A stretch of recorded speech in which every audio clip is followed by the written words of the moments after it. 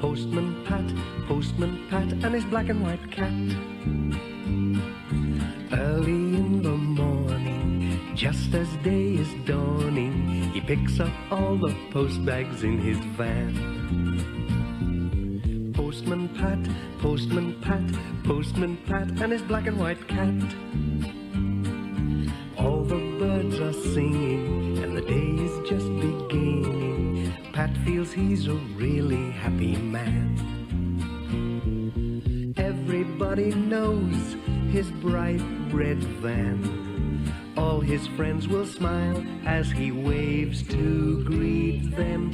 Maybe you can never be sure. There'll be knock, ring, letters through your door. Postman Pat, Postman Pat, Postman Pat, and his black and white cat. All the birds are singing, and the day is just beginning. Pat feels he's a really happy man. Pat feels he's a really happy man. Pat feels he's a really happy man.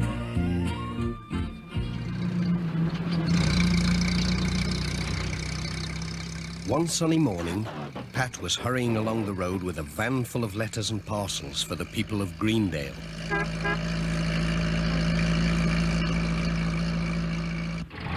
Suddenly, he had to stop. It was Alf Thompson driving his sheep across the road.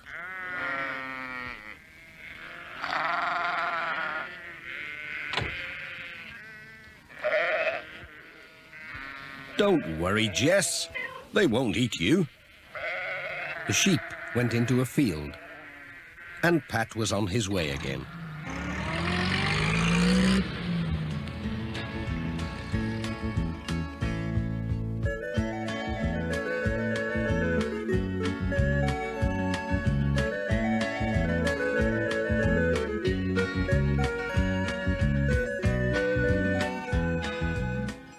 His next stop was at the village school.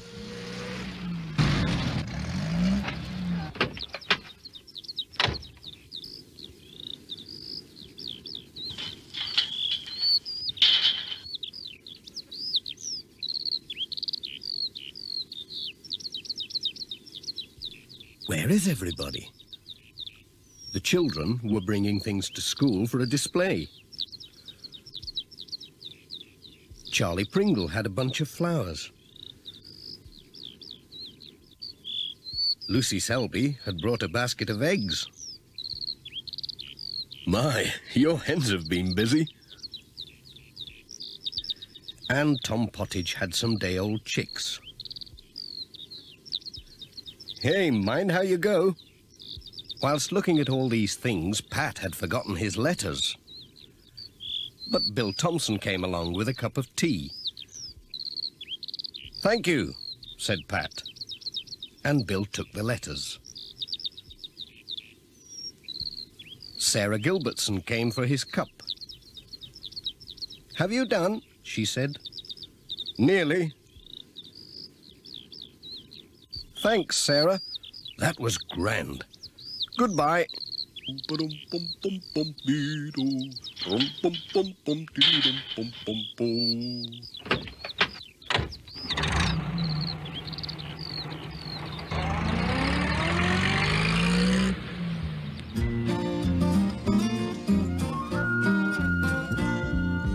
Postman Pat, Postman Pat, Postman Pat, and his black and white cat.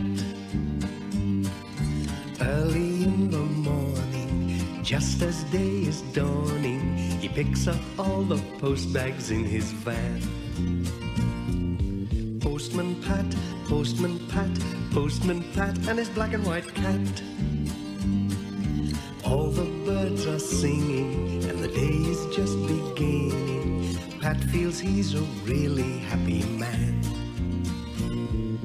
Everybody knows his bright red van. All his friends will smile as he waves to greet them. Maybe you can never be sure.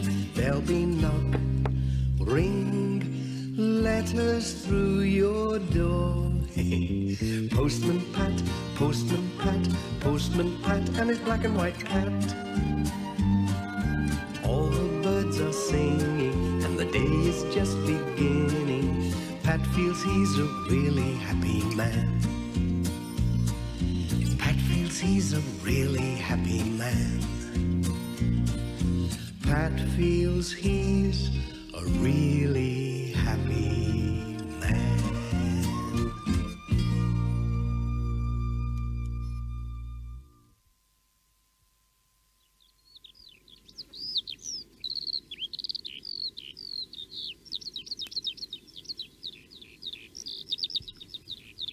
Pat was getting on well with his round. He locked his van, and as it was a nice day for a picnic, he took his sandwiches to a field on the hill above Thompson Ground. It's been an easy day today.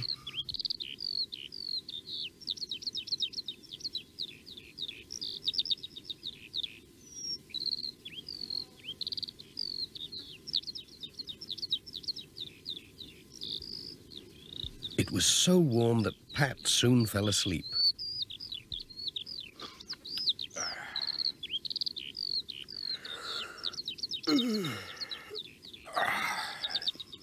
Oh dear. But Mrs. Thompson's hens were wide awake, and Pat had left his sandwich box open, with his keys neatly beside it.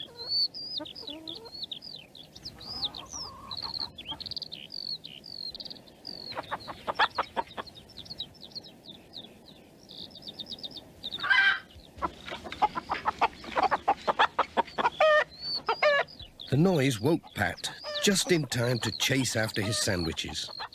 And then he turned round in time to see a cheeky hen stealing his keys.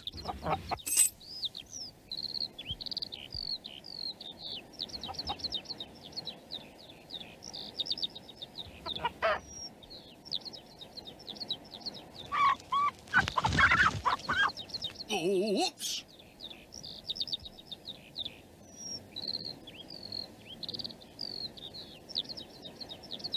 I must get my keys back. I can't open the van or deliver my letters without them.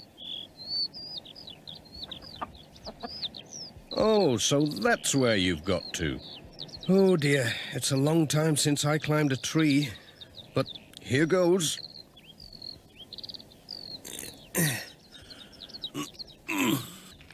Oops.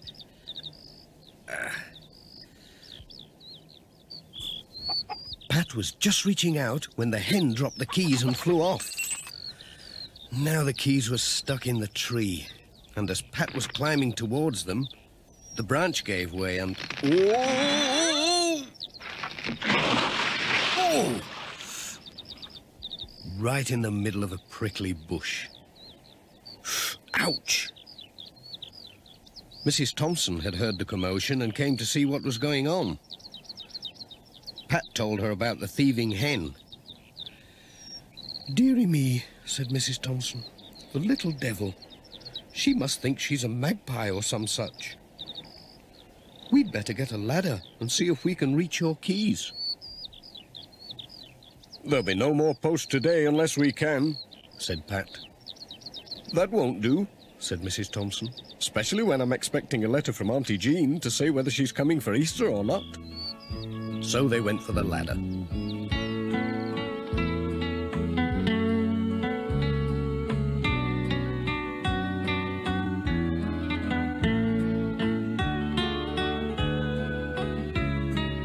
"I'll take it now."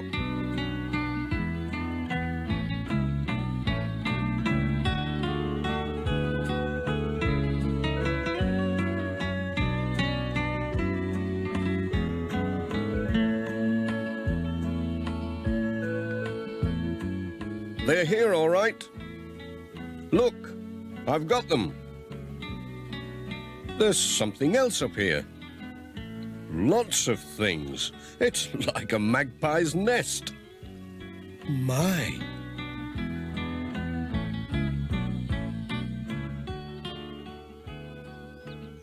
He brought everything down to show Mrs. Thompson. There were all kinds of shiny things. There's my wedding ring that went missing last Easter. I thought I'd lost it down the sink.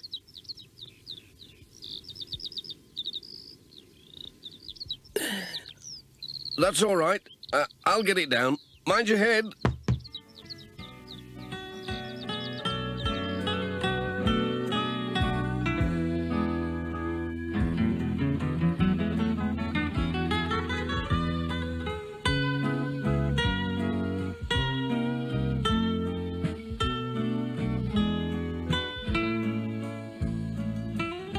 As my hens have stolen your sandwiches, you'd better come and have some dinner with me. There's plenty to spare. That's very nice of you.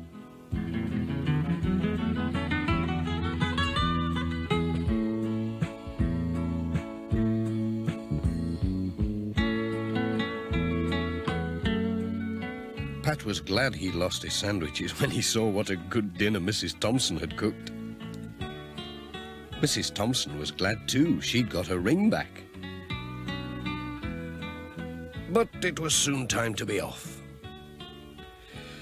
Thanks for the meal. It was lovely. Come on, Jess. Jess! Come on!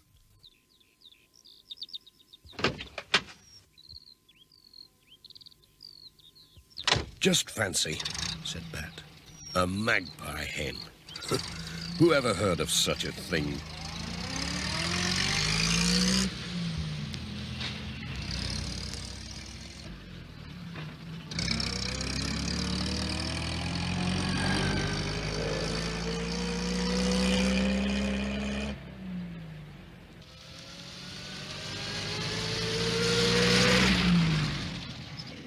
Pat stopped to tell Sam Waldron about the magpie hen. "It had better keep away from my van," he said. "I wonder if that's where my tie-pin went."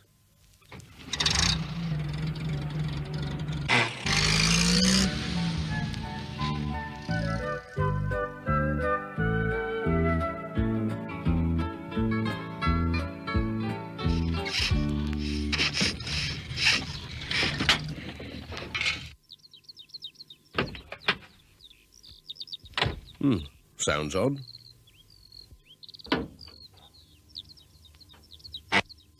Oh, just needs a clean.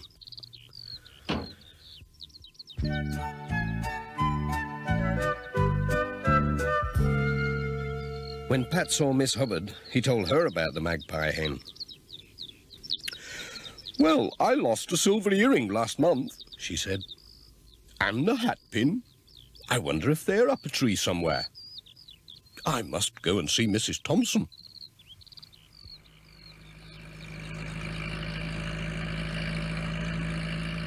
On the way home, Pat met Alf Thompson on his tractor and stopped to tell him about the magpie hen. Alf couldn't think of anything he'd lost, but he thought it was a good story. Pat had a letter for him. "Oh, one for me. I'll not lose this anyway. Cheerio. Bye."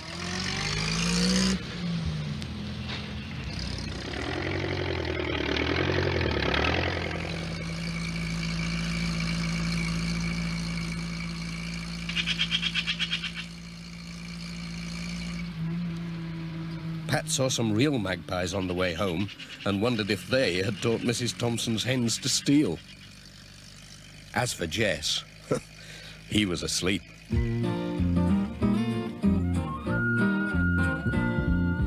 Postman Pat, Postman Pat, Postman Pat, and his black and white cat. Bum, bum,